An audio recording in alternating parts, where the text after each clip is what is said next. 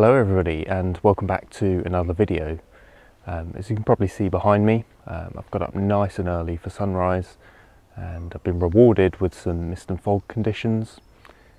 So I saw on the forecast last night that there was a chance of mist and fog in the area.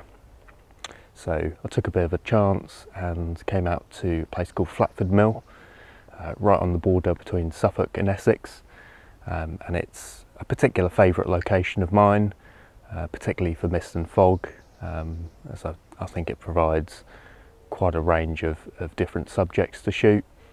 So I'm going to go out this morning, have a bit of an explore and see what I can come away with. So I think I've framed up my first shot this morning, and again, it's quite an obvious composition and one that I've shot before. But I think it's worth shooting again just to see if I can get some slightly different conditions.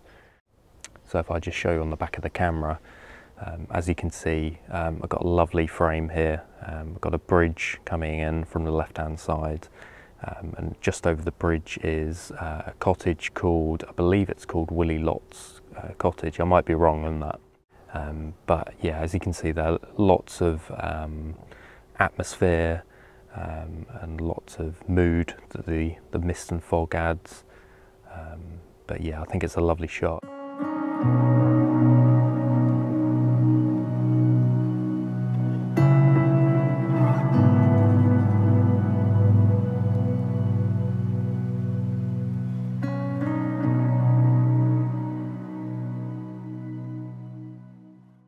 One thing I am going to do with this image is just make sure that I'm focusing correctly.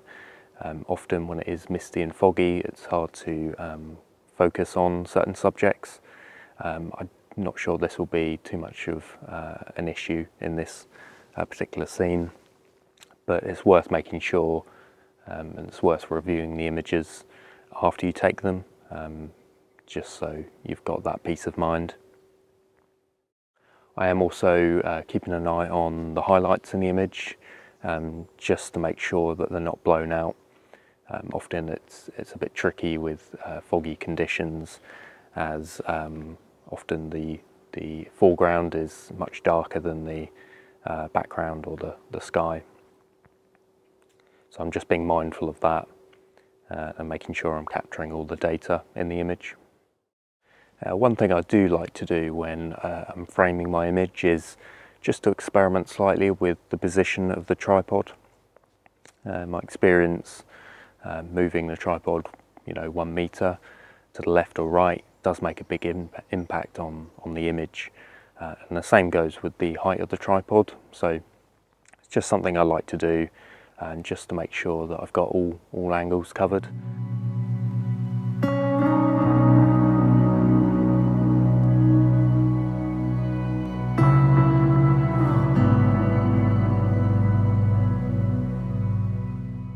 So this whole area sits in a valley, which is generally quite a good area to come to if there might be mist and fog in the area.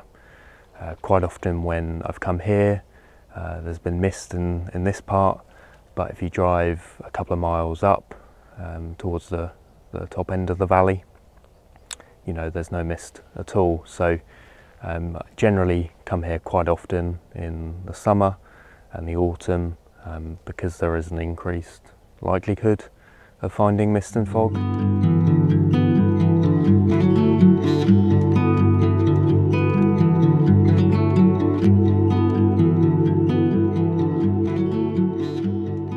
So I think I found another shot that I'm quite pleased with.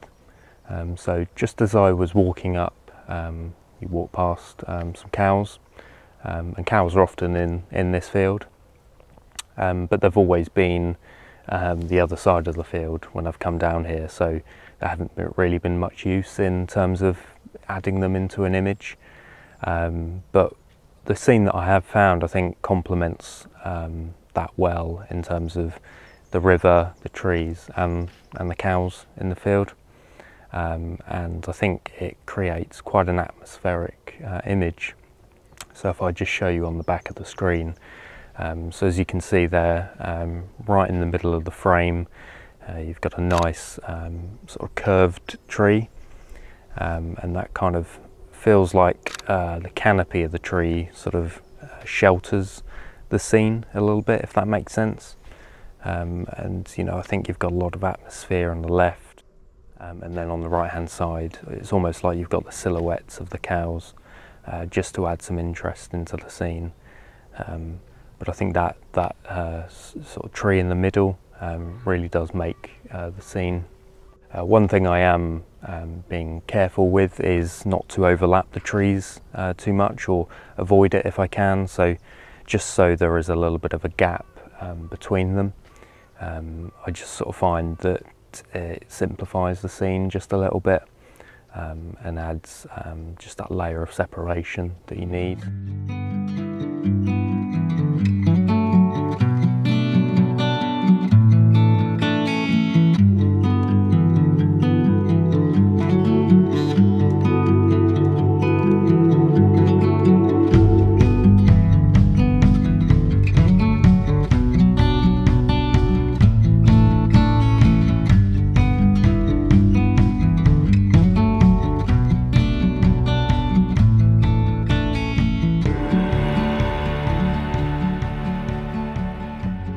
So it seems like cows are the theme for this shoot this morning. I've managed to find another shot I think works well, and again the cows are in the distance, sort of shrouded in the fog. I think in this scene in particular, you know, the cows are very distant, and I'm not sure if you're viewing it on mobile or the website even, you might not sort of make out the full detail of what they are. Almost just looks like they're blobs, you know, shadows in the distance. But if you do sort of zoom in, and I might crop in on the final image just to make that clear. But I think, yeah, again, really atmospheric, and adds a bit of interest to the scene. If the cows weren't there in this one, it wouldn't be very balanced, I feel. It'd be very dominated by that white space and the tree.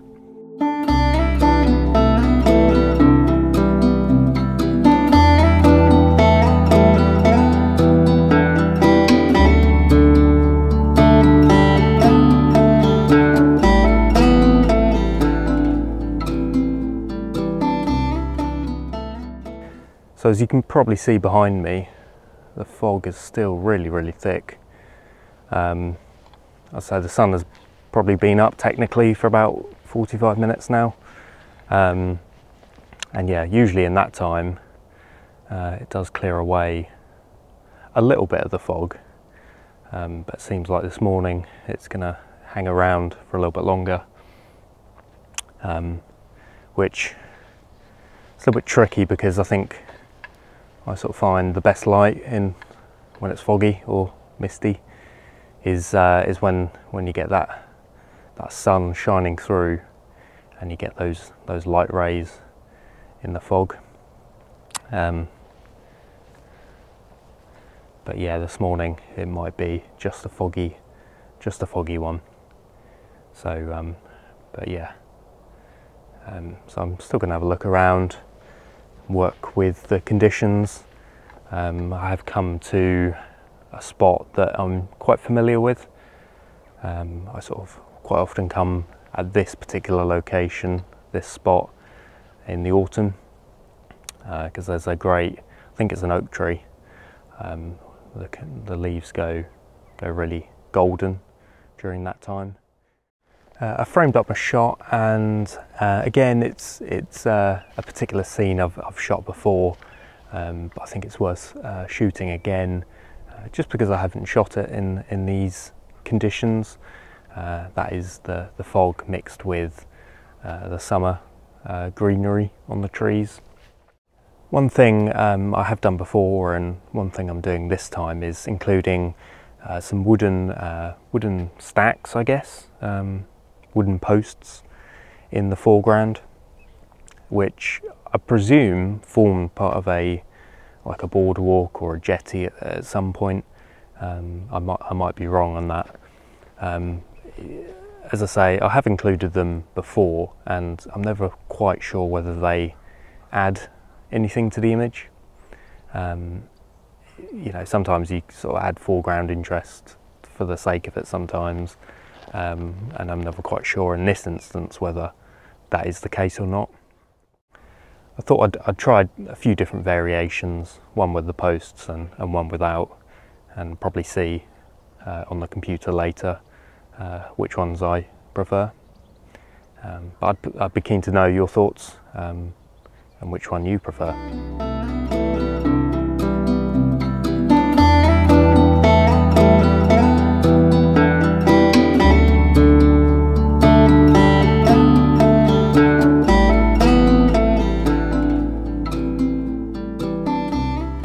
I've probably found my last shot from this stretch of the river anyway.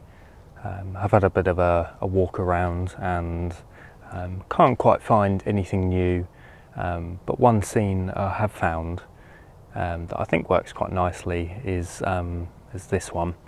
And what I like about it is, again, it just sort of feels balanced, but also there's so much atmosphere in the scene. So as you can see in the far distance, you've got almost like the silhouette of a tree, and then you've kind of got in the mid-ground, you know, probably the central point of the image, quite a nice pleasing shape of the tree, and then right on the right hand side you've kind of got like the overhang of what seems like a tree right above you. In this particular case it's just to the right of me, but I feel like the way I've framed it does sort of feel like it's right over your head, which I really like.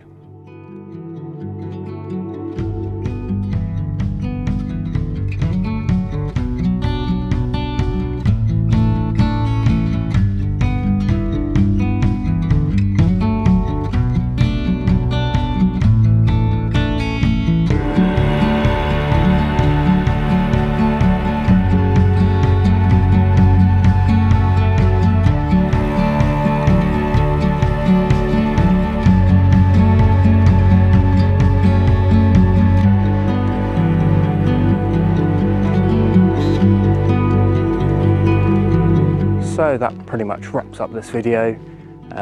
If you did enjoy it, please remember to give it a like, and if you want to see more of these videos, you can always subscribe to my channel. And yeah, I'll see you in the next one.